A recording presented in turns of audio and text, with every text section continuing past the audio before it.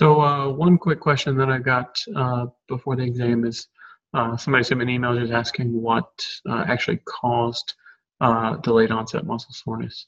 As we highlighted in class, the cause is absolutely, definitely not lactic acid buildup. The true answer is ultimately micro tears in the muscle. So small kind of parts of the muscle that become damaged, like those images that we showed in the PowerPoint slides,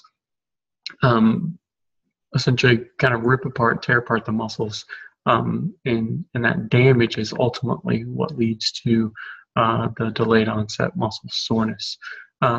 If you're curious to take it one step slightly farther, just for your general knowledge, if you're curious that the reason that these micro tears are responsible for the damage is that when proteins and stuff come in to essentially fix that damage. So we have repair proteins that will come in and clear out the damage and then start repairing them. And it's believed to be that when these proteins kind of come in, that they then bring lots of stuff with them. So water comes in with them, there's some minor swelling, and that kind of pushes on the pain receptors in and around muscle and ultimately leads to being sore. But for this class, the two key parts about lactic acid, or about delayed onset muscle soreness, is that it is not caused by lactic acid, and two, it is caused by